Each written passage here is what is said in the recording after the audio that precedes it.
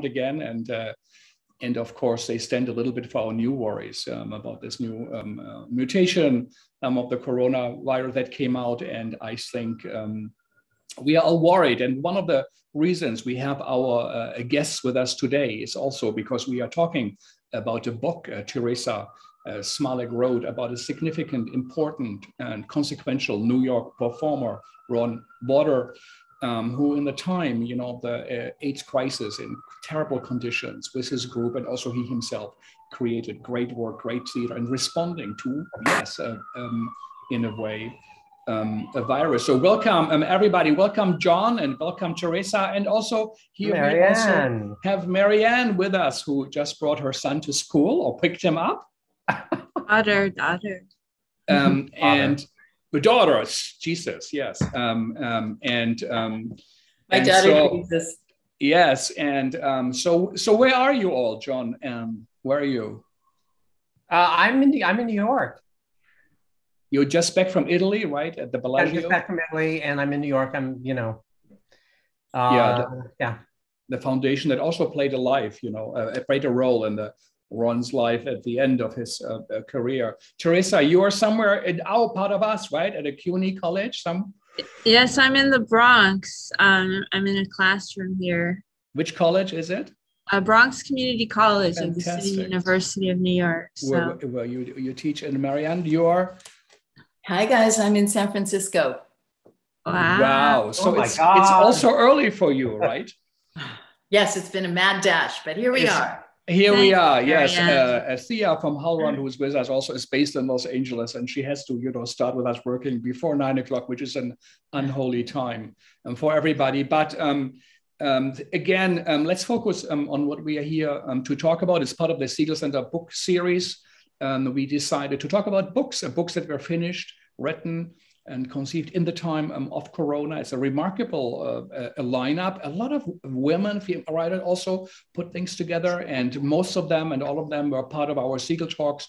So we thought so much is being shown, now that much is discussed. Now let's focus on books about theater performance and help us understanding our field, our life, and also the world better, and to create some meaning. So a few words about Theresa. Theresa is the author of Wooster, Life in Performance. It came out in 2020, Segal Books.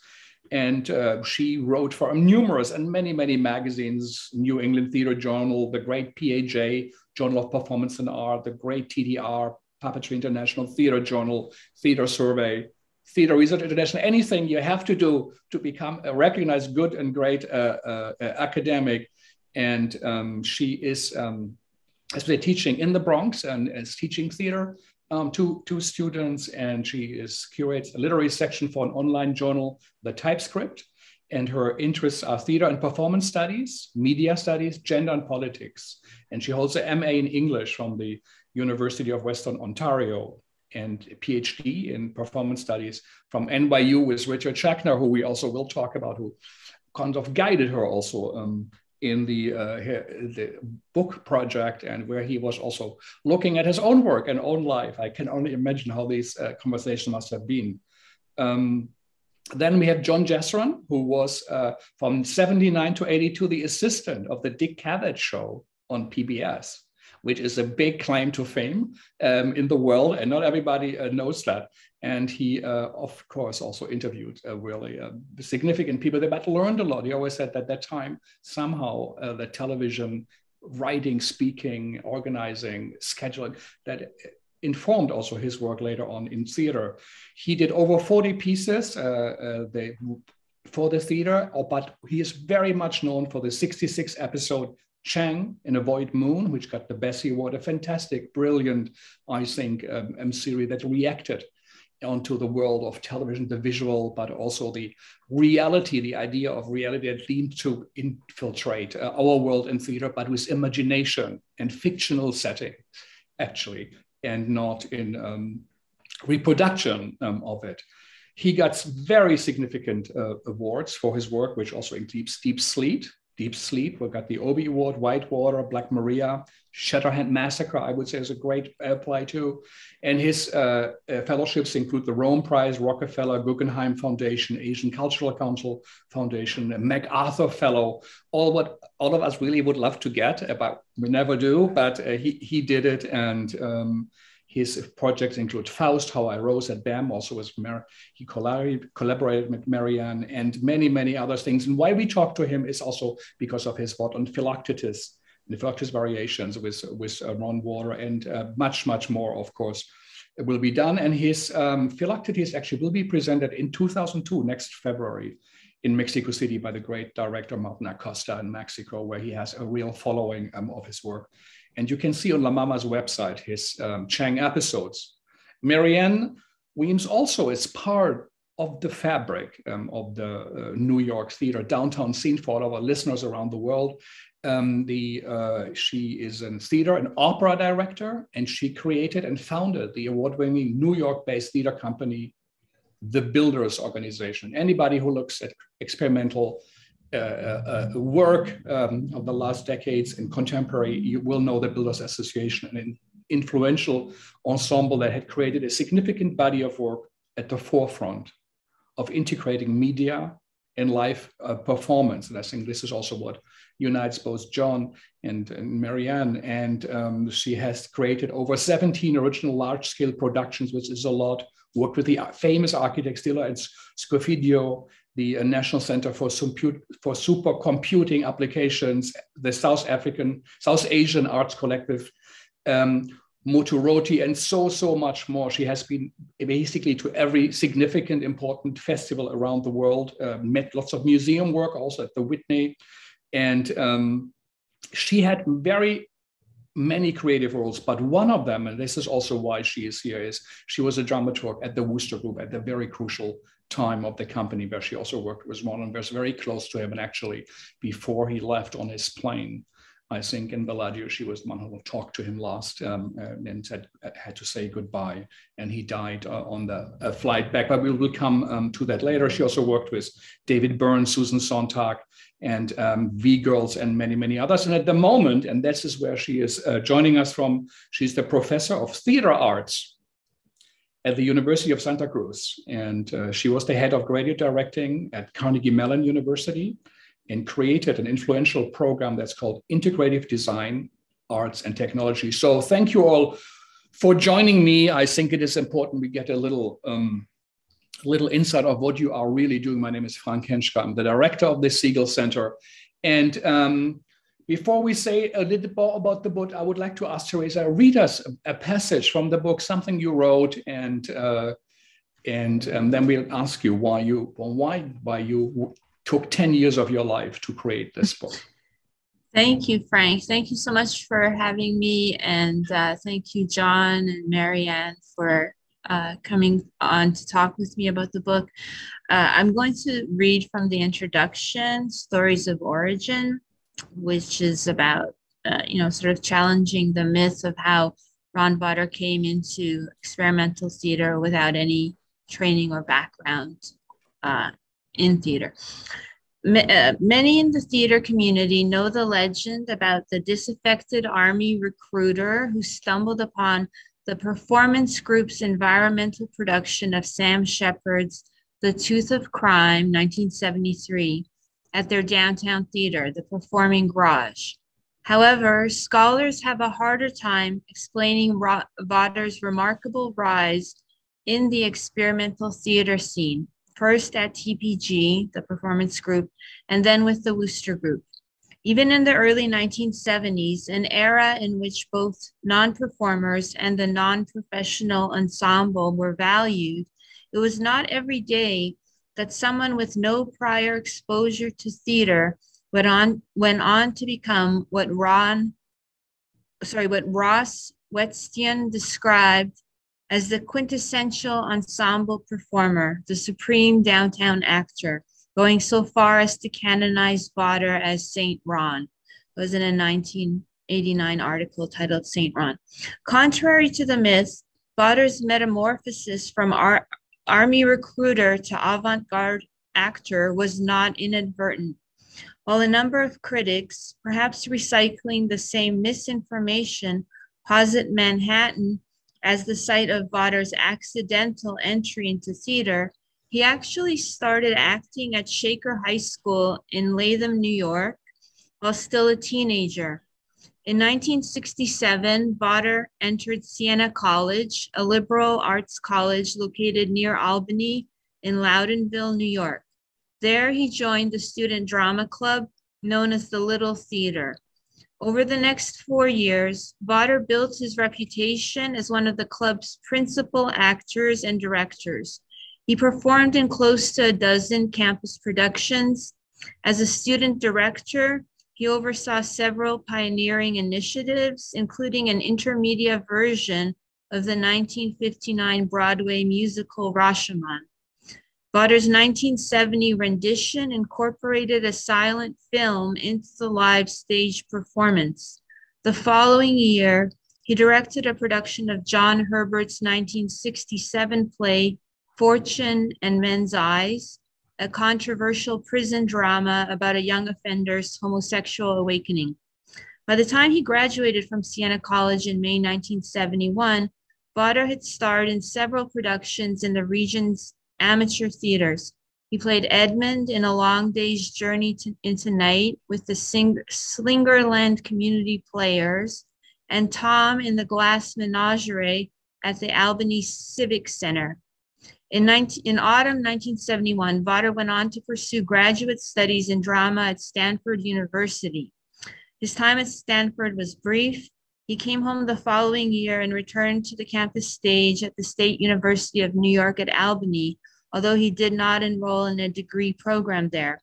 At SUNY Albany, Vawter starred as Jean-Paul Marat in Professor Jarkaburian's production of Peter Rhys's The Persecution and Assassination of Jean-Paul Marat, as performed by the inmates of Charenton under the direction of the Marquis de Sade, staged in October 1972. Why has this formative period of Vawter's career been overlooked? Part of my task is to account for the gaps and omissions that hinder a fuller understanding of his body of work. Wonderful. Thank you. Wonderful. Really, really thank you. It gives us an idea. And he went to a state college, which is great for us. CUNY and SUNY are so connected. And really, he if I understand right, from 77 to 91, he played lead roles in almost every Wooster Group production. And he had his stage presence and his also interpersonal skills and management. He also, I think Schechner in the beginning invited him to also run the company. Were foundational to that really significant, world famous and influential companies. Many people say they are like three things of what is the postmodern theater is Bob Wilson, Heiner Müller, and the Wooster Groups, LSD. So this is really what we're talking about is the essential of what theater is about, was about, and is regarded as significant and important and meaningful. And he was such an important part of the creation. So, Theresa, why do you write about him? Why do you think he's so significant? Well, Richard Schechner has a lot to do with this. When I came to him with dissertation topics, I had a lot of trendy topics, and he said no, no, no, no. And then I said, well, what about Ron Vawter? And he was like, yes, that would make a good dissertation topic. And so part of it was, simply the fact that Richard Schechner, my dissertation advisor at NYU, knew Ron Vawter and had worked with him closely. And at around the same time that there was a screening of Jill Godmelow's film, Roy Cohn, Jack Smith. I missed the screening, but I went to see it at the Bopes Library. And I was haunted by that show, by the two characters he played, Roy Cohn and Jack Smith. And I thought, what if, I was fascinated by his ability to transform into those men, and by his own connection to them, by the fact that he did this while he was, he had well, he had AIDS. And so, I never met him. I didn't know anything about him, but I decided that this was, a topic I could research. I had Schechner to help me find the initial people from the performance group, some people from the Wooster Group. And, the more I dove in, the more I found out about him. That was contrary to the known legend. The deeper I started digging to find out, Find out about him. Yes, and he's someone who has been perhaps slightly, not at the main light on the stages here when it comes to reflecting about New York theater, perhaps in a way also as John's work and also Marianne's work. Even so, everybody in the theater world do know about them. And he was quite a fascinating and incredible character. He was also Green Beret. He came from a military family, and he was a Franciscan. In a seminar, he wanted to become a priest in the military and gave it up. He then actually studied English literature and had a degree in that. He was a soldier. He was known to come 17, 18 times to watch performances at the Wooster Group, and nobody knew who this guy was in uniform watching them. It made the company uncomfortable. He then somehow morphed into it. He was an actor, but also taking, I think, directions as a soldier, but then also reinventing it, doing his own work. He used to put ashes of Jack Smith, the legendary complicated underground performer, in his makeup for the Philoctetes performances John worked on. He was a great dancer. He, if I understand what, got naked before rehearsals. If that's all true, the bus at every rehearsal, he would just get naked and then undress again. Had a outgoing life next to his work and in the theater company. He was a great friend to so many. Took drugs and almost like Molière, who died on stage, I think, in a way. Ron Waters' death was so close. He was at last show, he was in the coffin and the Philoctetes. We will speak about it later. And basically died also on stage. John, what comes to your mind when you think about Ron?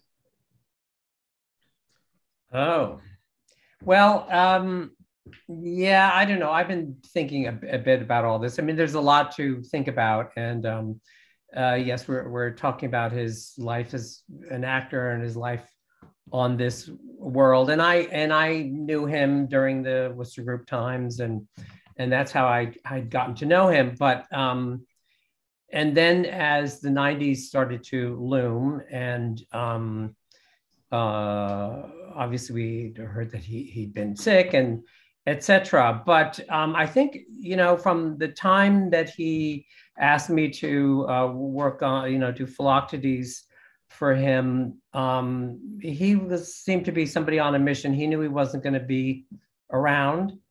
And so this idea of being an actor and being present all the time, he seemed to be already preparing for the time when he would not be present, and he might have to be present in a different way. And so I think this play was a way of him continuing his life beyond the grave. It sounds a little bit morbid, but we talked about all those things. What do we do if you die? Do I write a, do you die in the end of this, or what? We even joked about all that kind of stuff. Wow. So that's how will the play end? Yeah. Where he was, it was many layers of his personality and stuff. But to me, that sort of ending time was, he seemed to be preparing for, another act. So where he actually was not going to be a live actor anymore. So anyway, but that's beginning. Yeah, Marianne, tell us a bit. Well, first, I just want to say congratulations to Theresa. That is like a major labor of love to spend 10 years on a book. Usually it's 6 or 7, but that was an amazing feat.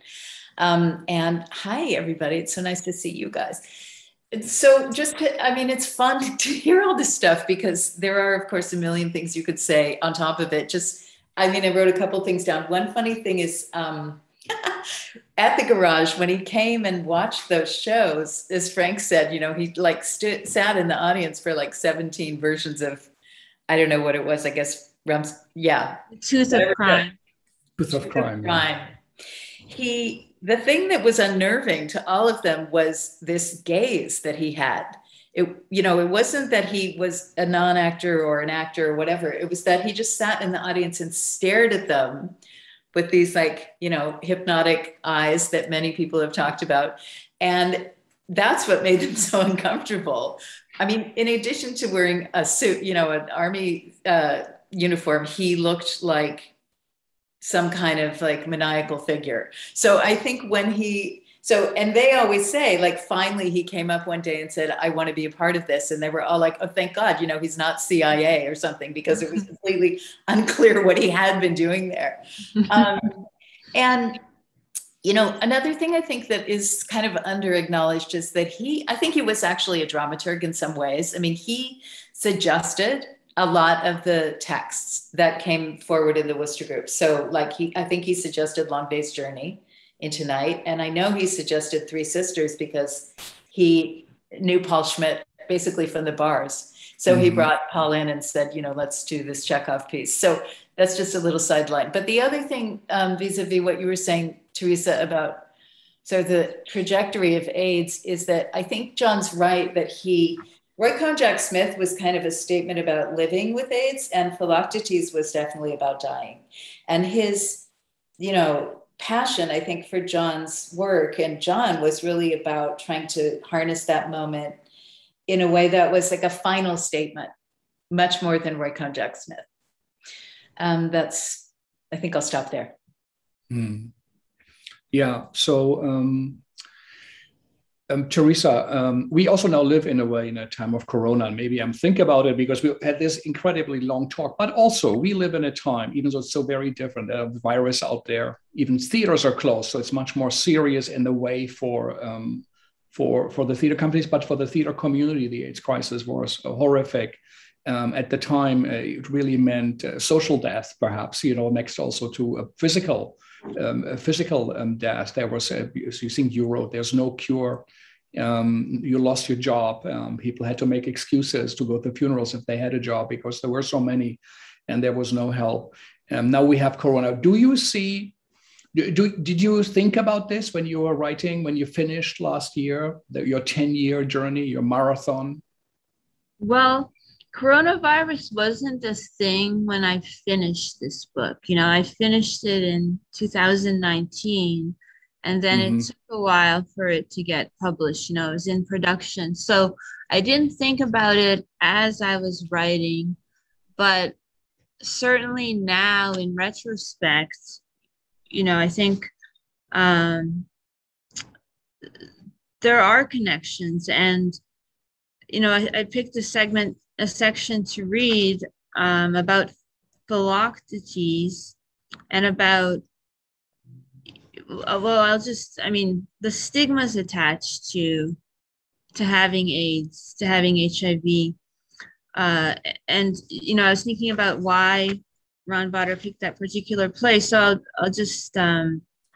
maybe towards the end more, you know, okay. of the cork, yeah.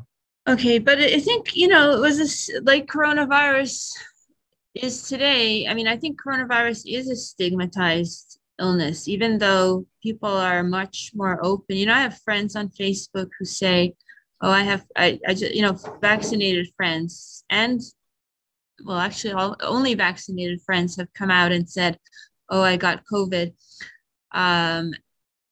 But I think there is a stigma attached to it. And there was, especially early on, there was a fear, you know, first, when I first saw the masks, I feared the masks. Now I fear people without masks in enclosed spaces. And there is this real sense that if you come down with, you know, for people who are in socially precarious or positions, if you come down with the virus, you could easily lose your job. You could miss several weeks' work and lose your housing. I mean, I have friends who are in that position, you know, students. You could, I mean, you could lose a semester of school. There's so many things at stake, I think, that and especially for people of color and minorities, when you get sick, there's a tremendous amount at stake. And I think Ron Vawter realized that. And I've talked with, I remember talking with Marianne about her activism in ACT UP and going with him to doctors trying to find non-traditional remedies. But I do think he understood and became angrier and, maybe not angry, I don't know if angry is the right word, but more and more political when he saw what was at stake for stigmatized communities with AIDS. So I think the stigma is definitely there. Not the same stigma, but there certainly is a COVID stigma. That's my sense. Can I just add, one thing that I found at the beginning of the Corona crisis was that there was this kind of PTSD for people who had lived through the AIDS crisis because of the sense of bewilderment. There was just nobody had any idea what was going to happen. And so, the refrigerated trucks, the morgues in Brooklyn, I think were really pronounced in terms of like reliving that trauma. Once it became clear that everyone was working on a vaccine, everyone globally, I think that eased off. But at the beginning, that sense of it being helpless and tearing through the world without any, remedy was very reminiscent for me. Yeah. I saw a play, the first play that came back, it's called Blindness at the Darrell Ross Theater in Union Square. I saw that and I wrote about it for Theater Journal. I think it's coming out soon. But she characterized, it was a male playwright, but the female protagonist, the narrator, you saw this play in utter darkness, was socially distanced, but there was a plague of blindness, an epidemic of blindness. People began losing their vision. And I thought that this was a very interesting metaphor, both for COVID and for AIDS. The narrator was the only person who somehow miraculously, although she was completely surrounded and confined, she was confined to a mental hospital with her husband and other infected people, but somehow miraculously she never became infected. She could see and she could help them. And it turned out later on at the end of the play that other women could presumably see as well, that they had been pretending to be blind in order to help loved ones who were in quarantine. And I thought, this willful blindness, how many of us really are willfully and fortunately able to not see the realities of, I never saw the realities of the AIDS crisis, and I never really thought it. That's not true. Yeah. I studied them academically. I didn't. But you weren't there, yeah. Yeah, and then with COVID, blissfully, I'm, middle class academic with her own home, so and car, so I could really avoid the ice. I could really avoid much of what communities of color and poor people, people who live in poverty, who were essential workers, had to go through. But that play is fascinating. If anyone has a chance to see it, I highly recommend it. Yeah. A question for John, in a way. I think Roy Cohn, Jack Smith was a solo performance. He kind of left, in a way, also the Wooster Group as an ensemble. He was a great ensemble member, if I understand right, and always the team was significant to him. And he was open about the intention. I'm going to read his opening monologue, not open remarks. Normally, especially also in post-traumatic work, he tried to be obscure. You don't want to explain. You don't want to understand. You know, there shouldn't be a Lehrstück, an educational play.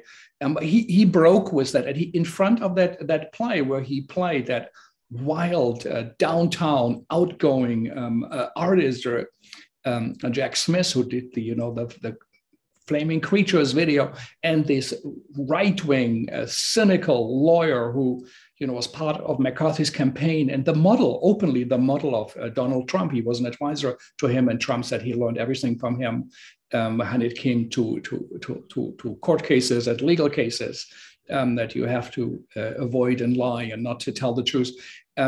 So he played both, and even there were two separate projects that then came together. And he said, I'm a person living with AIDS, and for my own purposes, I've taken only particular aspects of their personalities and balanced one against each other. This is not a documentary, but rather a subjective reaction, a response to the lives of two very different white male homosexuals who had two powerful things in common: a virus, a society which sought to repress their homosexuality. So he explained, and it was a reaction of the theater community to that crisis. The question is, so what did it mean to you as a theater artist to have Ron taking such a statement?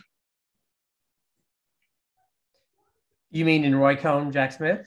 Yeah, and in general, that he kind of dramatized, which is a history of the Wooster Group, this kind of autobiographical or self-biographical work, to put it on stage, mix it with found text, combined text, but also in a social or political, one could say, activism, or what did it mean for the scene at that time?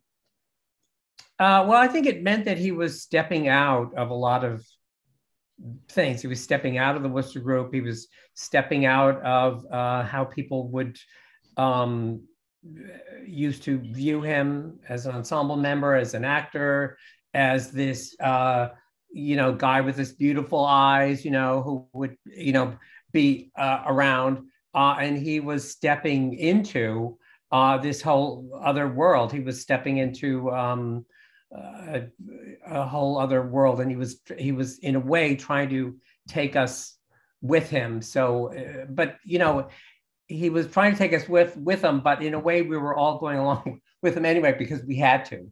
I mean, it was, but he was kind of, he would say, okay, I'll go into that dark room first, in a way, and then you guys can come behind me. So I think that's what he was doing to me. He was stepping into this whole another world, meaning, I'm on the stage, but I'm off the stage. I'm an actor. I'm not an actor. I'm a sick person. I'm a dying person, and that's who I am now. So in a way, I mean, he was kind of brutally honest about it, and but at the same time, I also have to say, at the same time, he still had a kind of a sense of humor about it all. Actually, it wasn't all particularly a doom and gloom, because I think he also could see other younger people behind him that were going to continue on. So. Anyway, so that's kind of, I think a lot of people saw him like that. He was kind of a leader, actually, without being a poster boy for a cause in particular. So, yeah. I think Marianne has a great statement about, or a great quote about this in the book on page 191. So, do you want me to just read the section? If you give me a hint what it's about, I could probably improv. Okay, so you talked during one of our interviews, you talked about how as a lifelong Wooster Group member, Ron Vawter was deeply, firmly embedded in a tradition of obfuscation. And you said that for him to get up there in Roy Cohn, Jack Smith, and be almost polemical, to explain what he was doing, I think that to him was the most beautiful act. You said that. And meanwhile, Schechner vividly recalled a moment during the introduction where Vawter lifted his shirt and showed his AIDS-induced lesions. That's what Schechner saw, although other people say, no, he never had lesions. But according to Schechner, it was brave and horrific. Vawter's HIV-positive diagnosis had been fraught with fear and shame. By contrast, his aesthetic coming out as a performer with AIDS was a brave and liberating act. But I think that tradition of obfuscation that the Wooster Group sort of, has engaged in throughout their history, this was a departure from that for him, where he wasn't. Mm-hmm. Marianne, what do you think about it?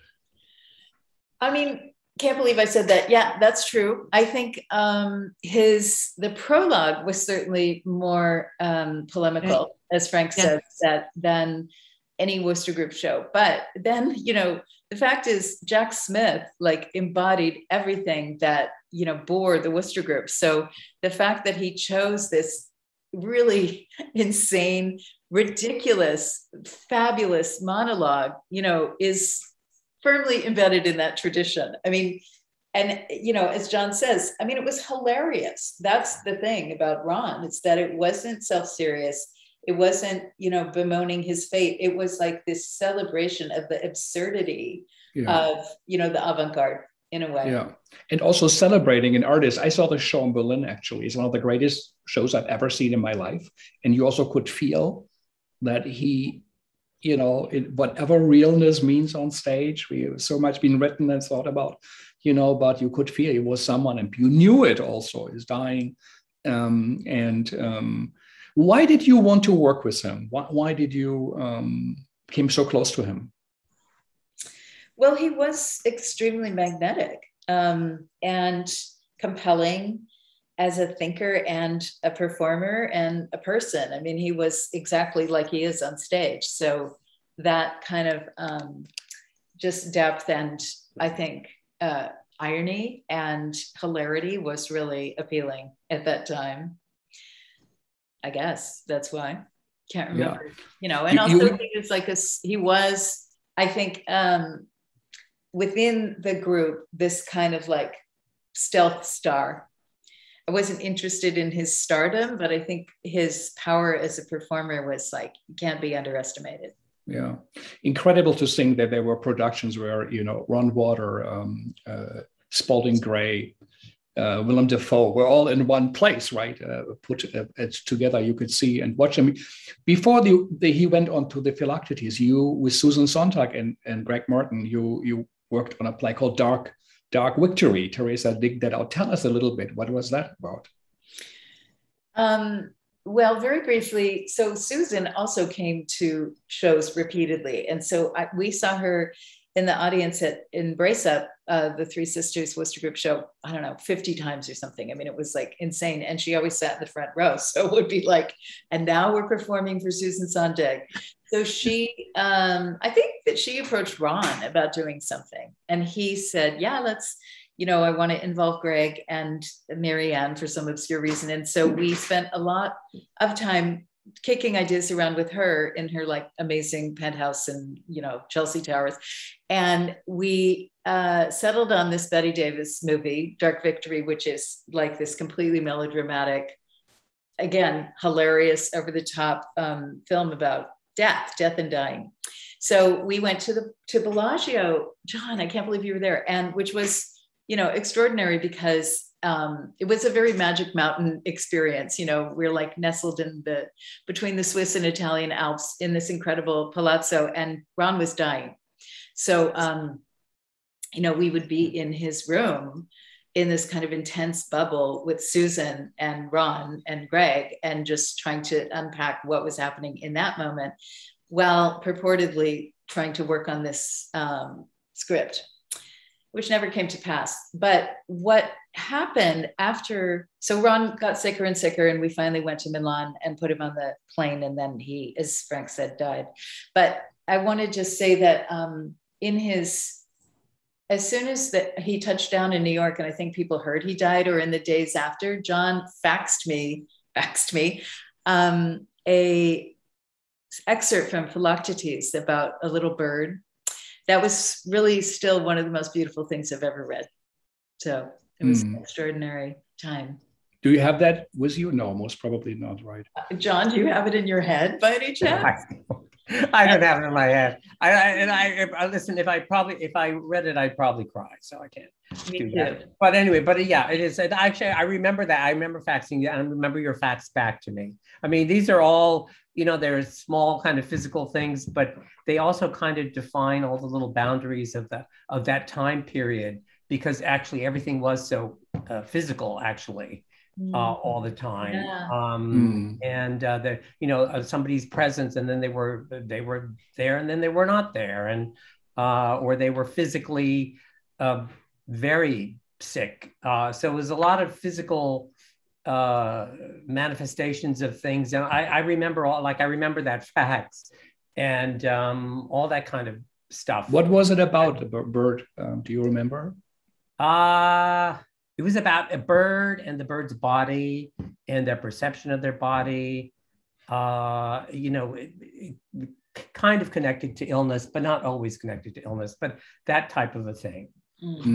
So it will be interesting to think, how does contemporary theater react on it? I haven't seen a play with someone with corona on stage, or someone who is actually most probably, might not survive it. What is contemporary theater doing? How are we reacting? I mean, it is incredible what that community at that time, under miserable conditions, what it produced. I remember we once had a talk with David Goddard, who ran the Great Riverside Studios in London. He said, he was at the Berlin Ensemble. He said, I couldn't believe the miserable condition of the Berlin Ensemble they worked in, but they suffered through it and created something incredible, with all the complexities they were in.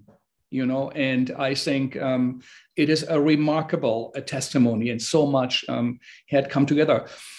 I remember Mel Gordon, a friend and researcher, also died.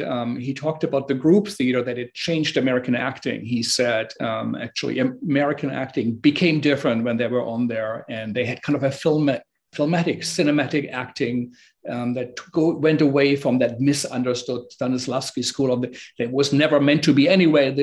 And he said, it actually, what we see in American films comes out of the group theater. And David Safran argued that the Wooster Group and Ron Wawter remade acting or relook at experimental acting. He said, by not attempting to become a character, but merely by standing in for another one, using Ron Wawter's, the one who could not be present.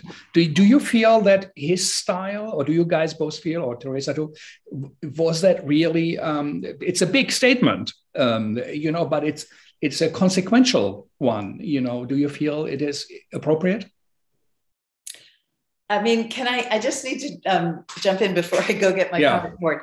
I mean, listen, I think that that's really true, because I think that Ron in particular, but even Spalding and Willem, embodied this matrix acting.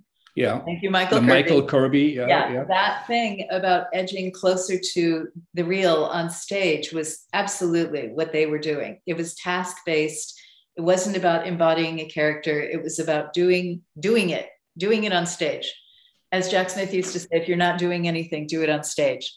So Ron, and I think that this is one of the most significant things about his acting style, is before every show, even a show that we had been running for 3 years, would get, before the show, before the audience came in, would sketch through his whole part. So he would get on stage and touch everything he was going to touch and say all the words under his breath.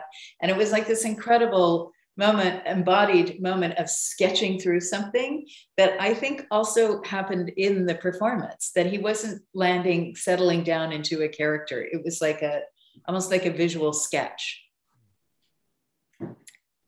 Be right back. Yeah. John, was your work on theater or acting, I mean, you also have that very special, I think, relation to the actor, the delivery of the lines. Yeah, I mean, I always felt very connected to what the Wooster Group was doing, but yeah, I always had a very cinematic approach, and also an idea of, the actor would just be on the stage. They didn't have to be anyone. They only had to be there. They didn't have to enact or represent something. It was this idea of representation, which to me had been exploded once I started working in television way back then. I just thought, well, what is all this representation of characters, and what is this all supposed to mean, and what are we supposed to believe about it? So, and I think that Ron did that very, very deftly. And, but I think it's probably how we looked at reality in a way, and even sometimes you couldn't tell if he was, he was just getting through a situation somehow, acting, maybe not acting, but just being through a situation. There's different ways to be. And I think for an actor, that's a very important thing to learn. There's different ways to be. You just can't learn something and then just keep repeating it. That's really not being, actually. That's kind of repeating. But anyway, so yeah, I think he and I think a lot of people have adopted.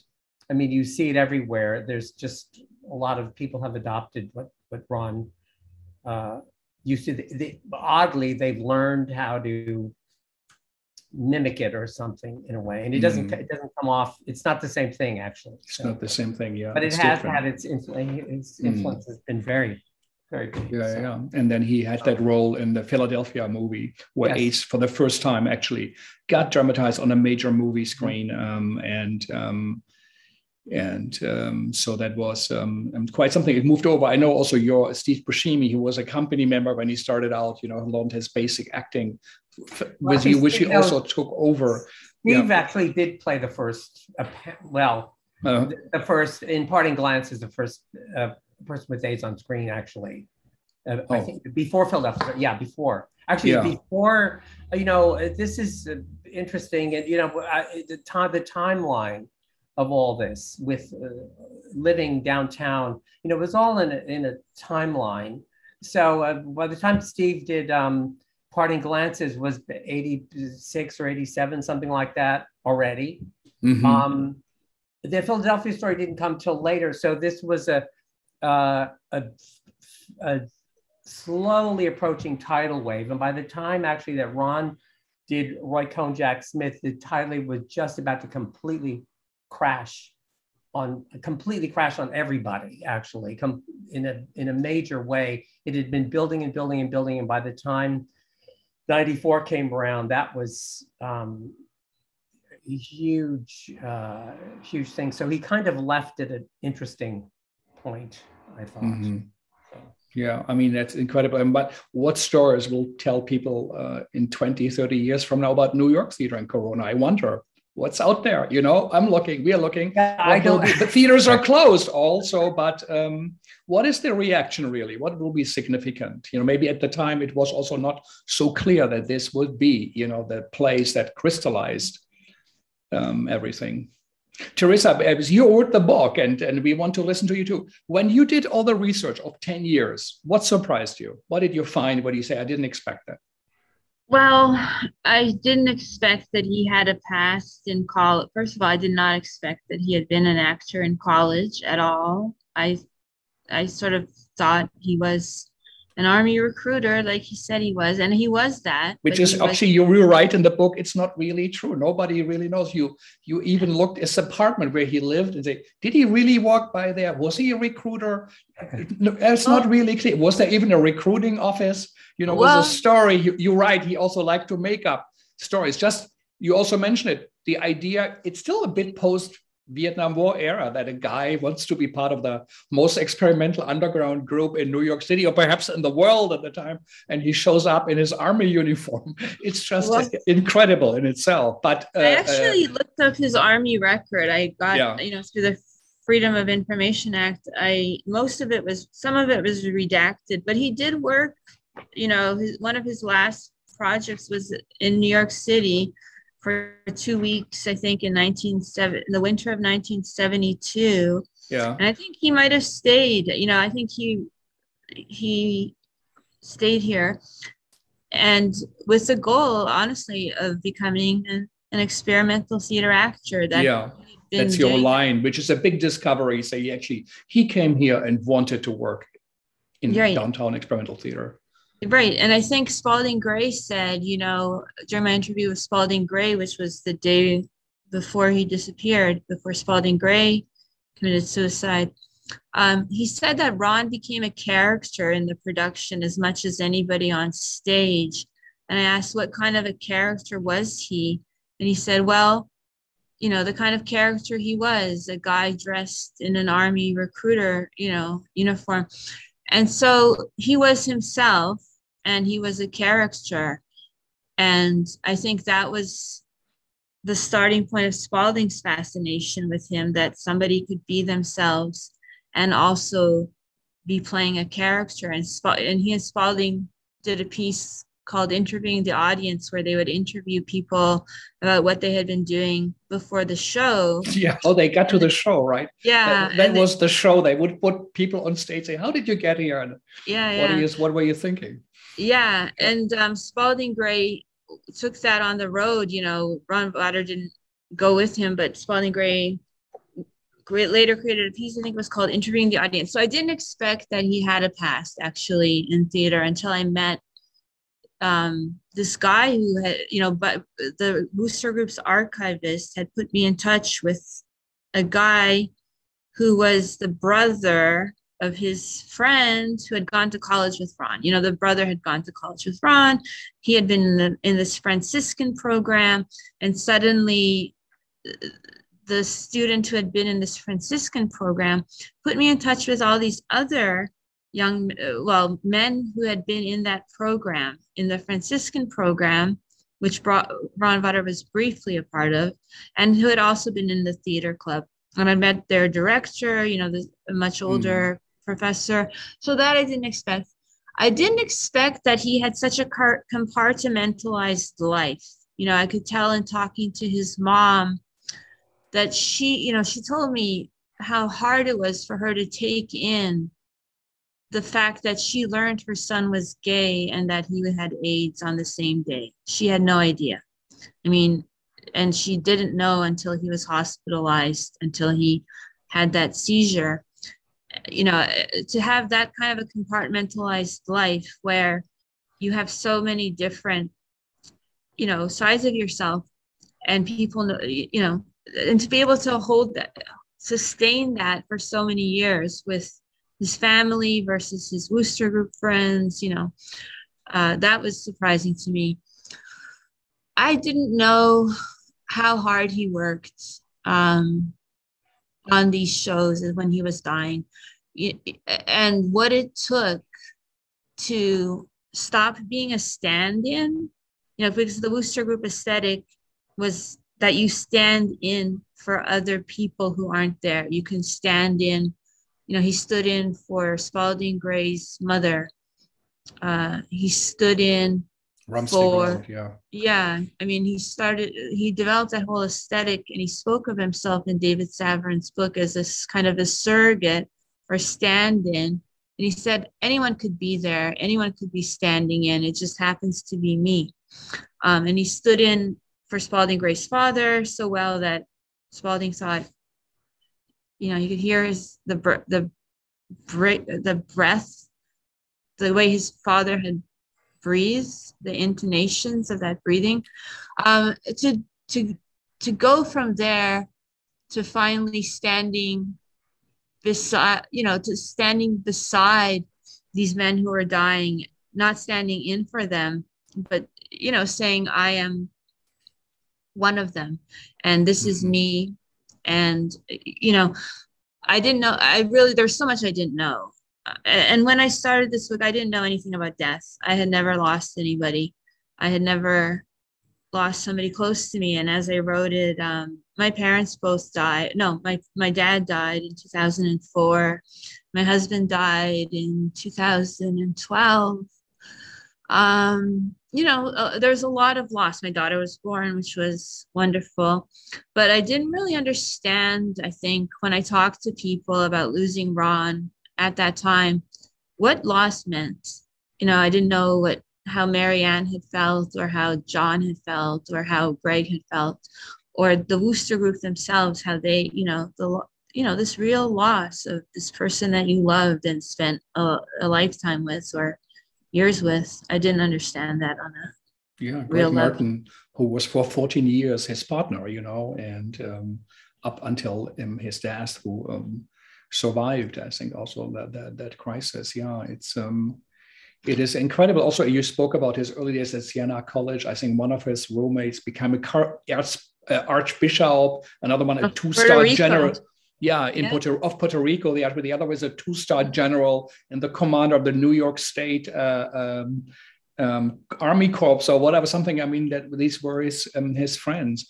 Yeah, it is incredible. I think Richard Schechner's work, which is really this brilliant work he did with the performance group, and that actually gave birth, to the Wooster Group. He actually, which I didn't know, the Wooster Group is how he called his place where he bought the shares to own it, was called Wooster Group because it was on Wooster Street, if I understand right. And he actually, as you point out, he handed over the shares in almost like an ancient Greek tragedy, in a defeat of the general who had to give it over to the new one, and who couldn't see a work next to each other on both sides.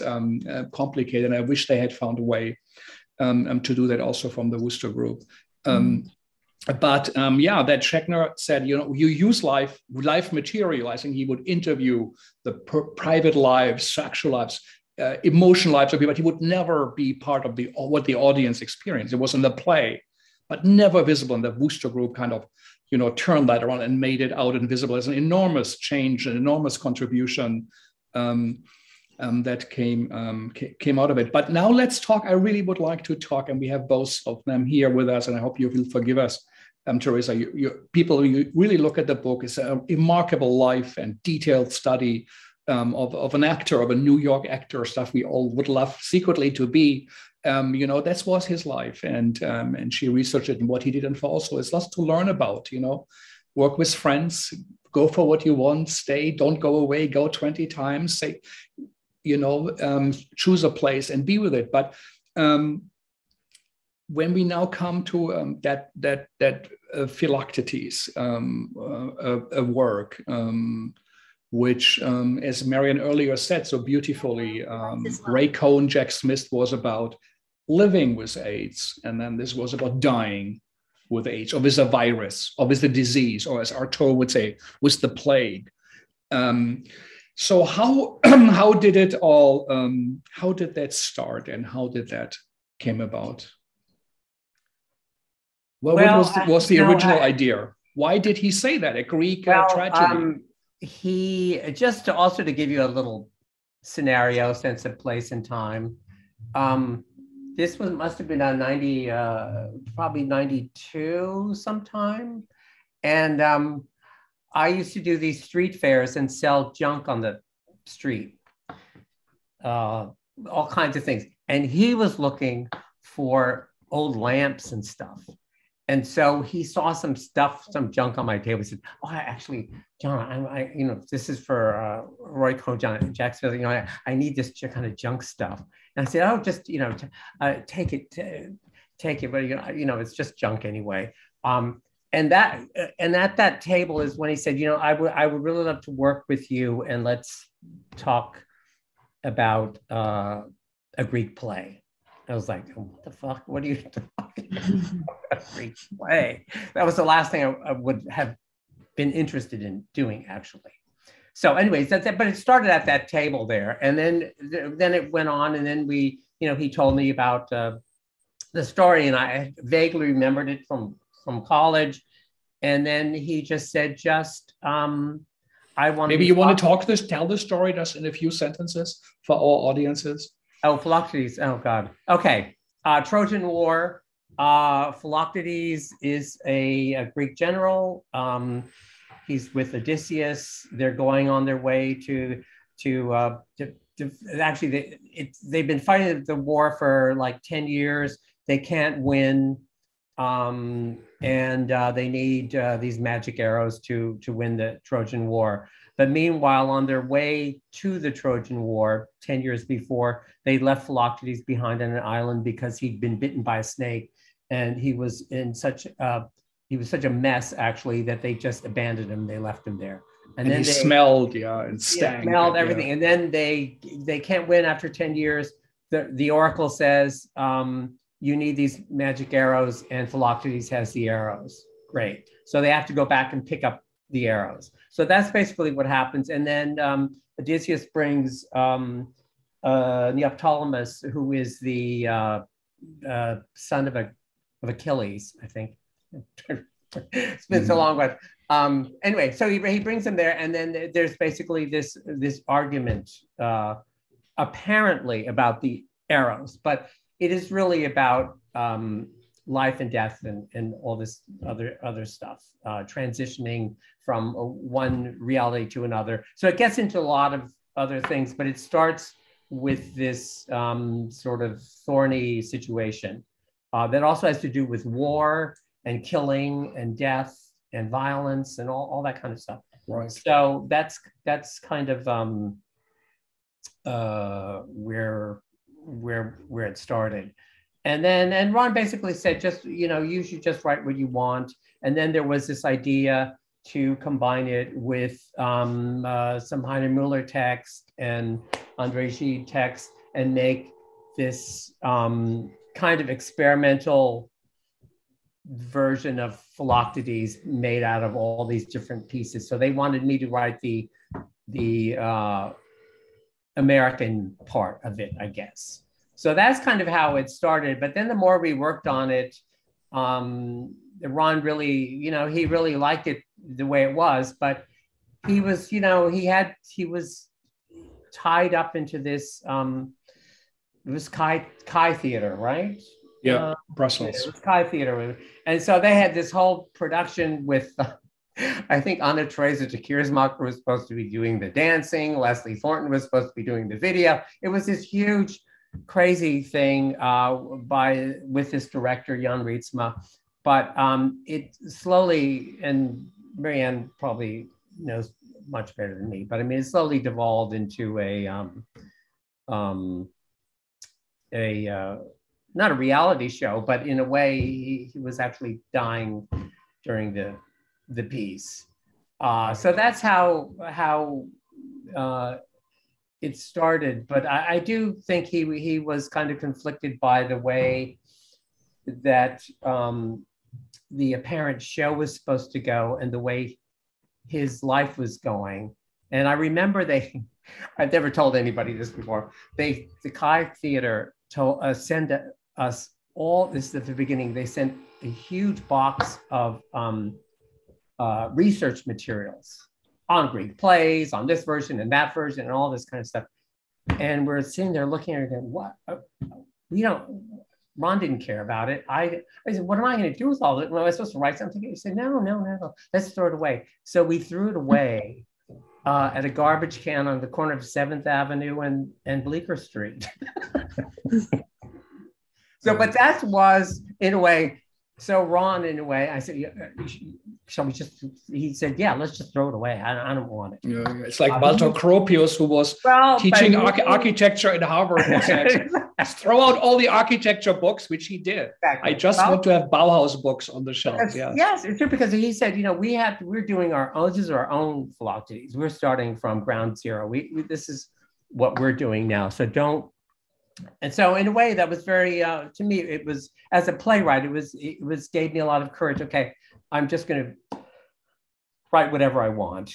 And that's what he wants. He wants the words. He's going to do the acting. And this is, to me, it's a kind of it's a great example of a writer and an actor getting together and then making something together out of that, rather than some other things that are at work. Incredible. And he was already, people don't like actors to be together with writers too much.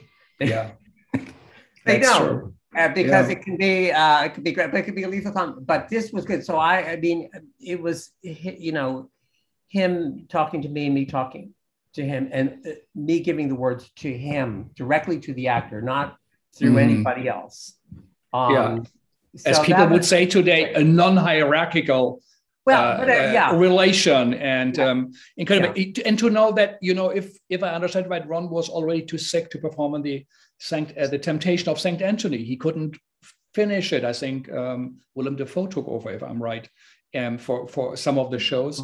And I think Norm Frisch talked about, I think the Philoctetes, he said, Ron lay in a casket at center stage. And I think he really wanted to die on stage during the run of that show. I think that would have been his wish, not to die in a hospital, not to die in an airplane, but on stage. But, you know, as in the play is kind of open, it doesn't really, one doesn't really know how it ends. It was open. Marianne, what, you were part of that, right? And I was. I'll just amend the end by saying two things. I think Willem played it after Ron died, when they had a restaging of it somewhere in Europe, I guess. Yeah. So the one thing that I do remember, as long as we're drilling down into the details, is that Susan and I had arrived in Bellagio and we were waiting for Ron and Greg. And there was this whole thing, like, was Ron too sick to travel? You know, had he actually been rehearsing? And the whole thing at Kai was, you know, as John said, they had this elaborate, you know, support structure. Everyone was there, dramaturg, blah, blah, blah. And he hardly ever rehearsed. He hardly got on stage because he was so sick. But that whole question of, you know, I think he was already in this gray netherworld before he came to Bellagio. Like, getting on the train with Greg, I think, was excruciating. And that whole journey, and then landing in Italy and then leaving again, you know, was all these stages of kind of losing consciousness or letting go. Yeah. And in a way, you know, what, I mean, as you know, also Carol Martin talked, you know, about the theater of the real, you know, so the traumatization of death with someone who is dying. I think there's a remark from Heiner Müller who said, everybody talks about the liveness and life on stage, you know, which is actually true. I think in a theater, audience and actors age at the same time. It's not a film. You are there, they get older, you get older, you know. But Heiner Müller said, what's important is that actually the audience member, they could die. That's what's important. And you're showing them something. And I think that in a way, you know, that was so present, a dramatization of death and the reality of it, and not perhaps as, you know, removed from us as in the Corona time. Now, did you ever feel? I think there is a quote about John. I think Theresa, that it's a freak show. You know, a dying performer with age on stage. People pay to see him. It's you know, there's supposedly there are legends of German immigrants who went to suicide spa where people would pay seeing them dying, drinking themselves to death with poison, but then they would take over the you know, the depth of and save the family, but the people had to die in front of their eyes. There's the story, you know, in Italy, in Palermo, I think it is still, there's the idea of the sin eater, like someone dies and they put a piece of bread on the deceased and they think all the sins go in, and then they pay a poor person to eat the bread, and then, you know, it goes with it, you know. In a way, you know, I had to think of it. I don't know what the connections of him in his casket, you know, all that, what was so wrong in society, and he took it on and he put it in. But do you feel there was something uncanny about it, or do you feel, no, that was right, this is the way it should have been done? Is that a question for me? First for Marianne and then Theresa. Oh, sorry. Lord, you mean uncanny about his death? To show him there out there, so open. The staged production you know, was that freakish in a way? I think that was the quote. Oh, good. Well, I mean, I think that when we were touring Europe with Roy Cohn, Jack Smith, there was that kind of homophobia that was not in New York. So that whole, I mean, a freak show is like, you know, fuck you. That's my feeling about it. But I do think that he was used to sort of putting frames around his life. So that was just another frame. A frame in a sense of? Around his dying. The Philoctetes became like a frame around his death. Yeah. You know what I mean, Frank? A frame for him to work it through, to experience it? Yeah, or just to show it to the world. Not to hide it. Share it. Yeah. To embody it. To embody it, yeah. Theresa, what do you think? Well, I'll read you the quotes, you know, that you're referencing here. And Wouter's trusted European collaborators, Kai Theater and director Jan Ritsma, honored the way in which the actor chose to present himself on stage. By contrast, the image of a person with late-stage AIDS speaking from the inside of a coffin provoked anxiety amongst some of Wouter's American peers.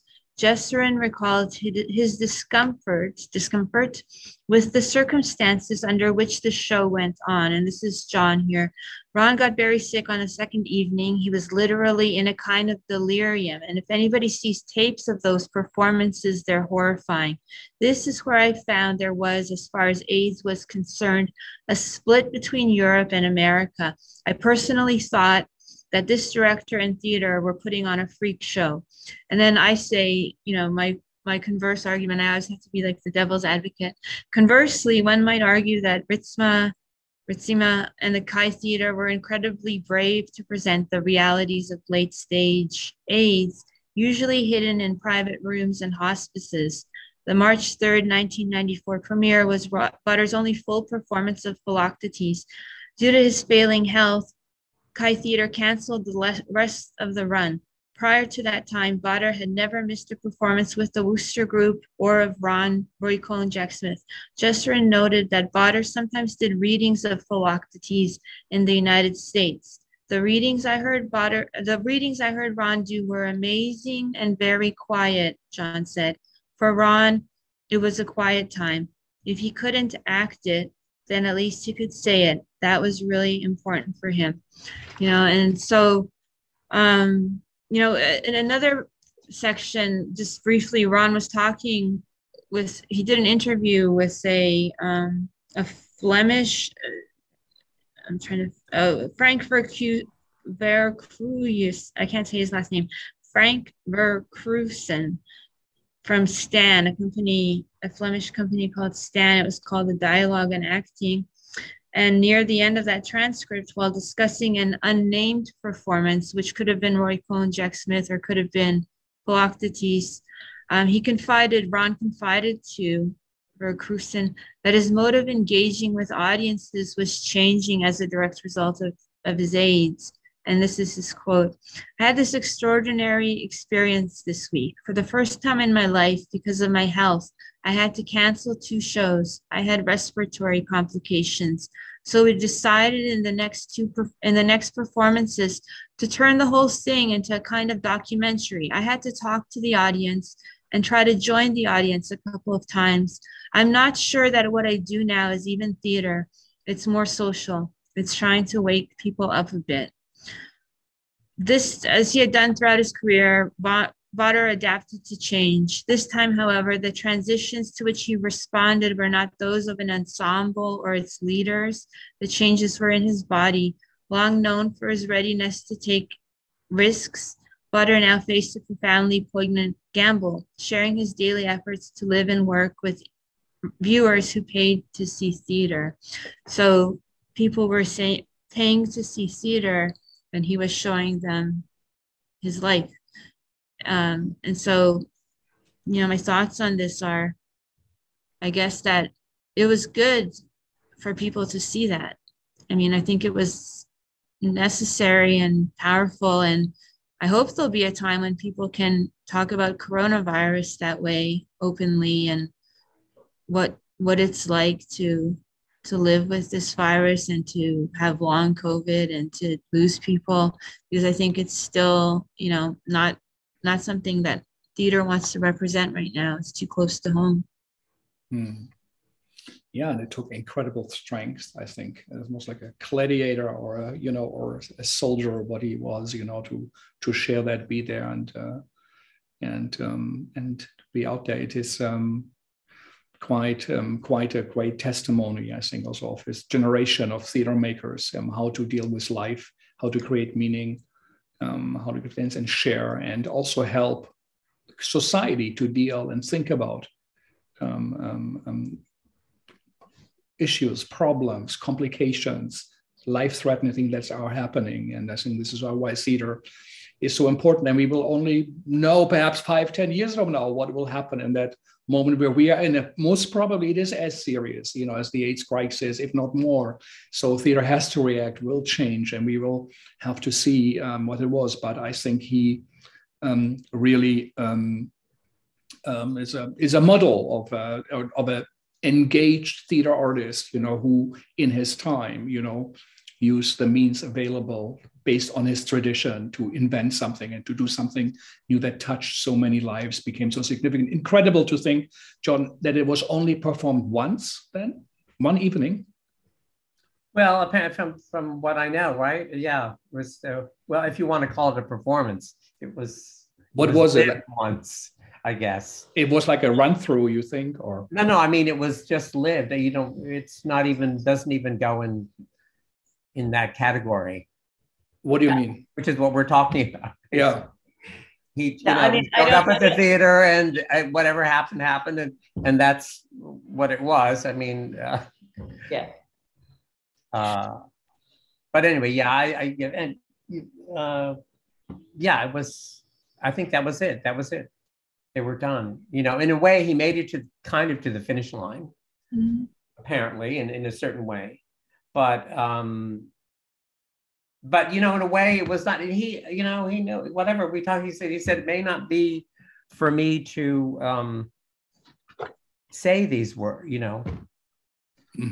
They whatever. Like a Moses who shows the promised land. I may not be able. And I mean, in a way, he wasn't able, so they had to be pushed forward to the next thing. That was his part in it. His part of it in it actually was not being the acting actor, the present actor. I mean, he was the delivery mechanisms for the words to get to another actor.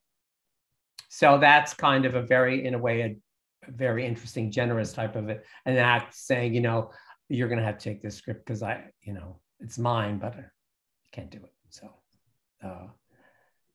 but that's kind of how I see it. He just made it to the finish line, and so. Well, you both made it. I think there's another, years ago, John, I don't think you may not remember this, but in 2002, you did a symposium with me at NYU where you spoke. That's where I first met you. It was you and Richard and Karen Finley. And you said that you tentatively asked Vawter if making philoctetes would be too much for him. You said Ron was walking around very gingerly. He was turning into a wisp. I got very nervous and worried. I said to him, "Are you going to be able to finish this thing?" He said, "We may not be able to finish this thing. This may be you walking me to the gate here." And I think to him, and I think to him, it didn't matter in a way if he finished it or not. The fact that he had someone to walk him to the gate was important. The fact that he had a role to play, kept him alive. Yeah. So, Marianne, we interrupted you. You had. Oh, just that I think the reports of that final performance were, that it was labored. He was having trouble breathing. I don't think he made it through the whole script. I think it was kind of a half representation of the actual, text. Yeah.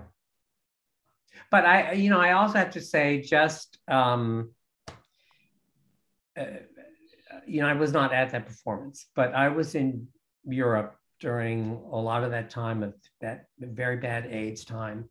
And, to Europe at that point, at least as a gay guy there, I felt that we were American gays, whatever, were a freak show for Europe. It was like, oh, that's not going to happen here. You guys just, couldn't control, whatever, all that kind of stuff. It was pretty brutal. And that's why I reacted so much against that performance. I just, they're not looking at him as them. They're looking at him as the Americans or whatever, or the gays or whatever. It's them they're looking at. They're not looking at him as, a fellow human being.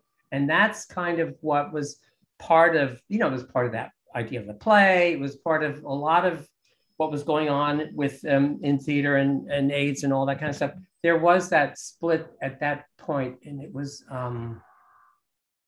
very creepy, I thought. And people would kind of treat you in this way. Well, you're one of them, or we feel so sorry for you, or we want to help you, and all this it was pretty weird, I have to say. So I don't know. I just thought I'd throw that in, but yeah. They just needed him, like Philoctetes, to win the war, to make good theater, right? Yeah. Turn into a theater play. What is, Yeah. What? When meanwhile people were actually really, really dying. Living. So, what do you do? What does art mean really in the face of someone dying? And if someone is dying on stage in front of you, and that's incredible. Also incredible that the story, in a way that.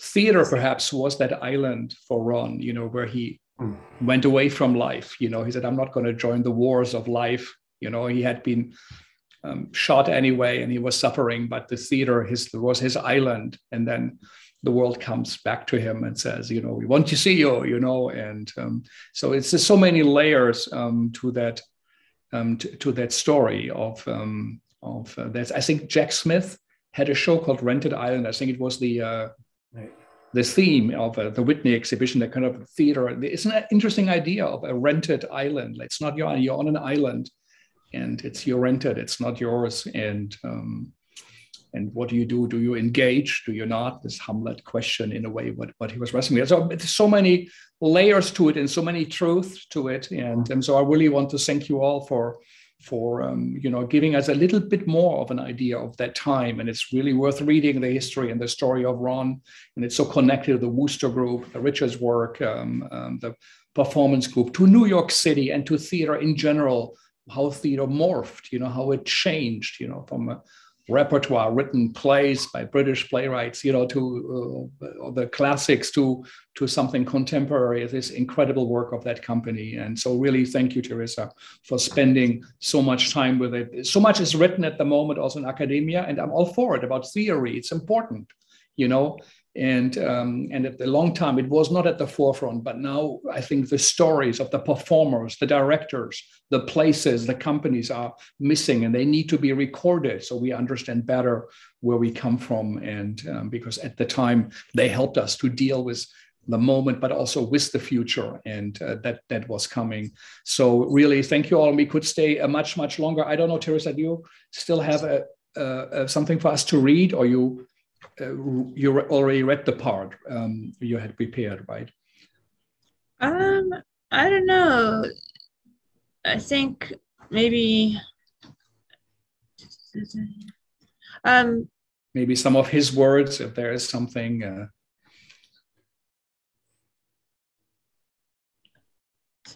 Well, there's this very moving section by there's two sections. Well, let's take one, and as a final word, and we listen to you. Yeah. Okay, so this is I'll read the facts from Mary.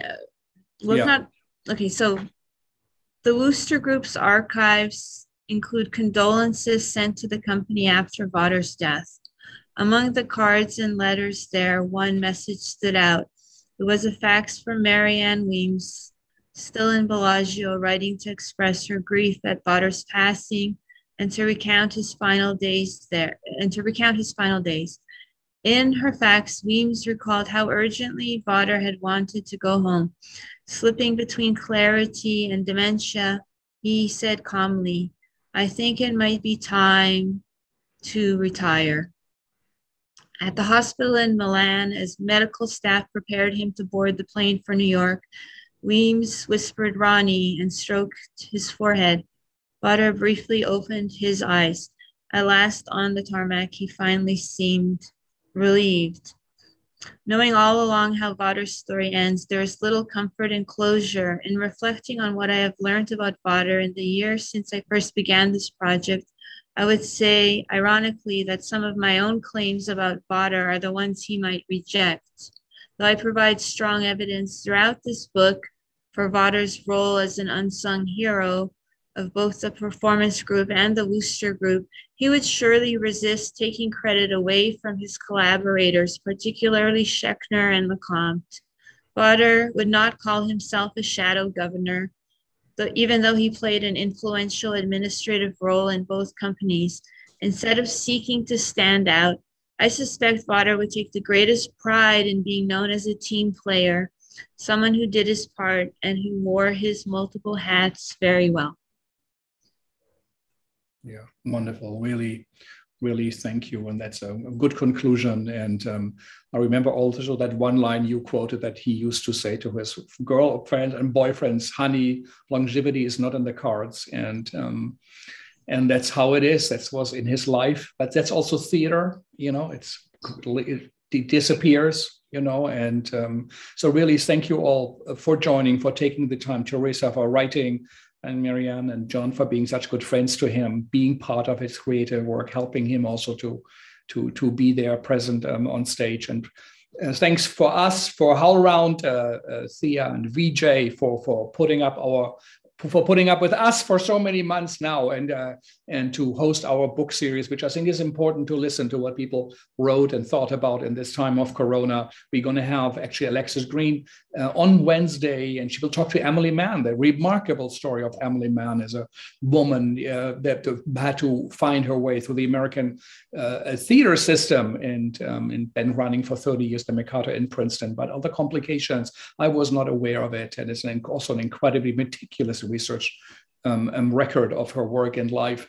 I can't wait to do that. But really, thank you, and thank you for our audience. It means a lot for us that you listen. There's so much out there. When we started our Segal Talks, there were not so many conversations. Now there's an abundance of it. I think it's great. But I think also we show our respect to writers of books and who put these things together. And we learn something also about us, and maybe there's something inside it that could change our lives, as it was for these artists who read something and said, this is important, and we have to take it and transform it, and we can do the very same. So John, Marianne, and Theresa, thank you so much. Thanks to my Segal team, great to see you, Marianne. Yeah, Cactus Juice, Tanvi, Andy, and see you all soon. And what time is it in San Francisco now?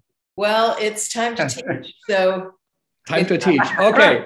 Okay. Bye-bye. Thank you all. Bye, everybody. Bye. Thank you, Frank. Bye. Bye.